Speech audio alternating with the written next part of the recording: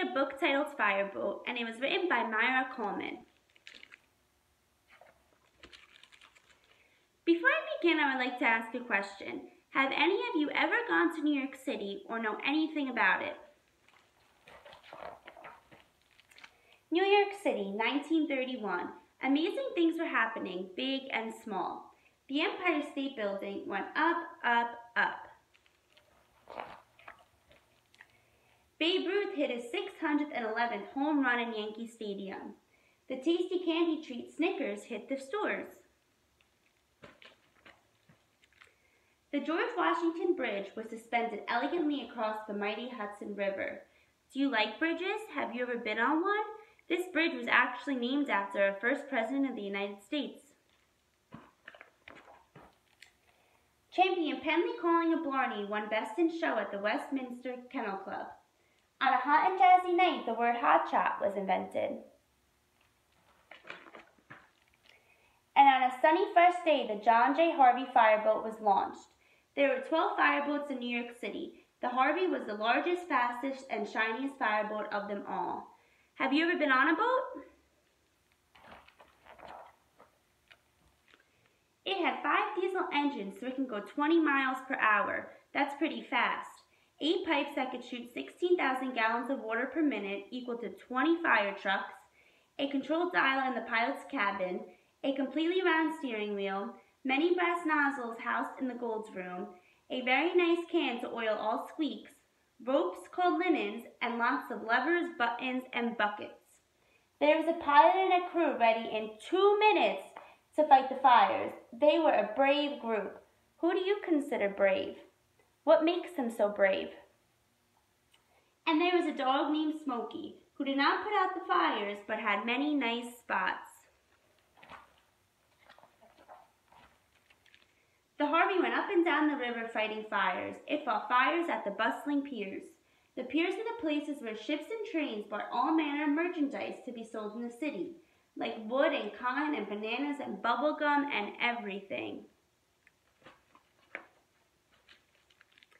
It fought the fire of the great ocean liner Normandy.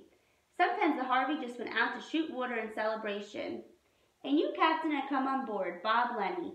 He and his crew fought many fires, but New York was changing.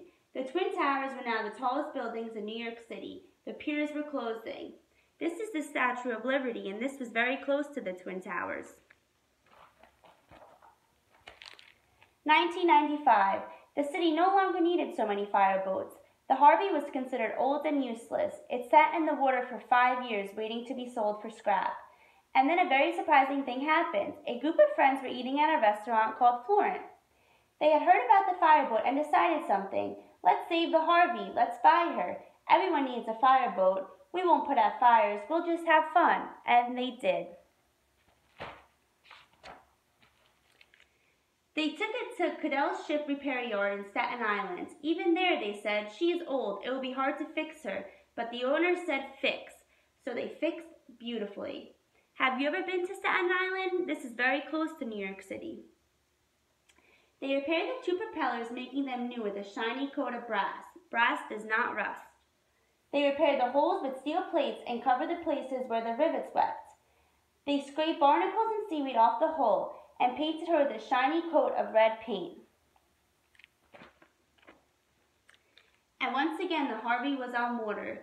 Tim, the engineer, keeping things running smoothly, Huntley at the wheel, Jessica, the assistant engineer at the controls in the noisy engine room, Andrew welding, Chase helping, John fixing, Tom cooking, and Bob Lenny watching over everyone and being very proud. Do you see how proud Bob Lenny was? That's because everyone was working together. They made friends with the only other fireboats on the river, the Firefighter and the McKean. Everyone said the Harvey is a nice old boat, but she could never be used to fight a fire. Never. But then on September 11, 2001, something so huge and horrible happened that the whole world shook. It was 8:45 in the morning, another beautiful and sunny day.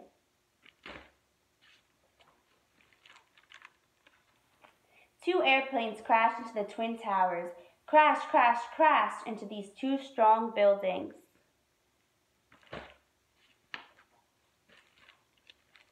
The sky filled with fire and smoke. The building exploded and fell down to the ground. Many people were hurt. Many lives were lost. Isn't this so scary and sad?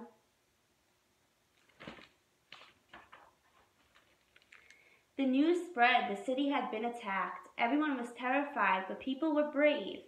The entire city sprang into action. Firefighters and police officers and doctors and construction workers and teachers and cooks and children and parents.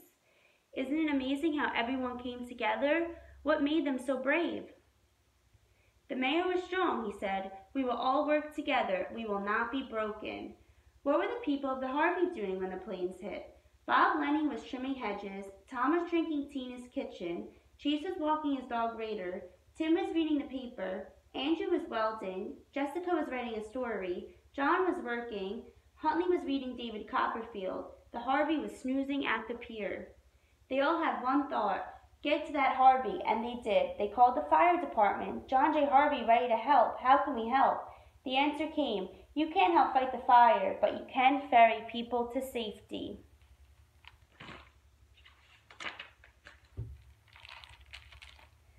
But suddenly an urgent message came loud and clear. John J. Harvey, where are you? We need you. We need you.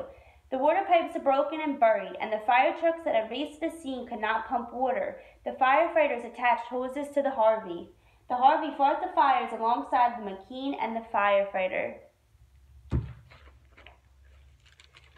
For 4 days and nights, the Harvey pumped water. The crew took turns sleeping. People brought supplies: fuel, sweaters, gloves, pizza, sandwiches, and coffee. They worked and cried. They fought the fire until it was under control. Could you imagine doing this for 4 days and 4 nights and how hard it must have been?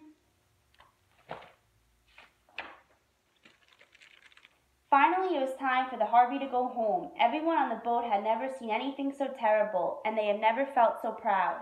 The Harvey was a hero, and everyone knew it. How was the Harvey a hero? The Harvey won an important award, National Preservation Award. John J. Harvey, for capping a distinguished career of service by coming out of retirement to provide invaluable aid in New York City's hours of need. October 18, 2001. At the ceremony, the audience cheered, and some even cried. Now the Twin Towers are gone, something new will be built. The heroes who died will be remembered forever. The Harvey is back to being a very happy boat, not scrapped, not useless, not forgotten. A proud and plucky friend, and all that's left to say is ha-cha and thank you. It is important to remember that just because something is old and useless does not mean that it can't help. Wait a minute, there's something more to say. The friends of the Harvey have found a little tugboat to adopt. Doesn't everyone need a tugboat? The end.